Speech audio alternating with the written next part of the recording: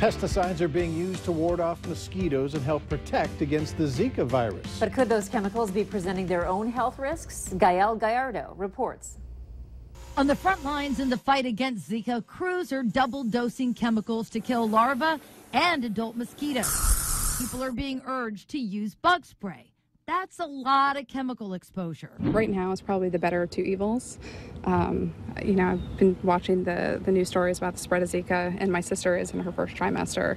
So I do worry about her, and I do worry about the chemicals too, but I think in the short term, the bigger concern right now is just keeping her and her baby safe.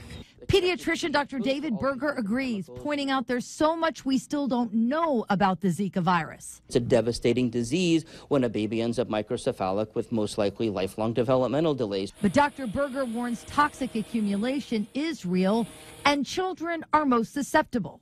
I will certainly have patients who are saying, hey, listen, I don't want to risk being bitten by a mosquito, but I really don't want to be exposing myself or my child to DEET either.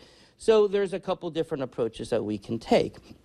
Certainly if a person feels that DEET is the right thing for them, putting it on their clothing as opposed to straight onto their skin. If they're wearing, wear a hat and put it on the hat. And there are natural products like Sawyer Fisher formula on the market.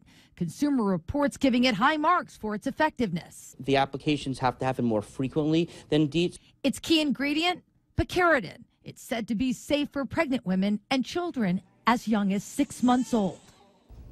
Now, Vector Control had trucks spraying in Fargo, West Fargo, and Moorhead tonight. They say insecticides they use have been labeled for use in residential areas and are found to be non-toxic to humans and pets. A relief, certainly.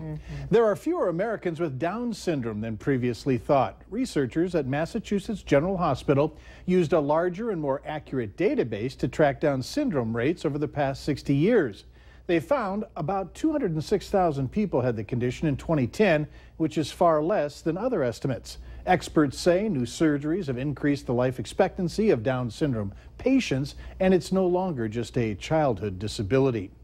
Later in sports, what are the Bisons saying will be their best defense against Eastern Washington this week? Alex Egan is in with the answer. Up next, what happened today within Wells Fargo that led to the firing of 3,500 employees?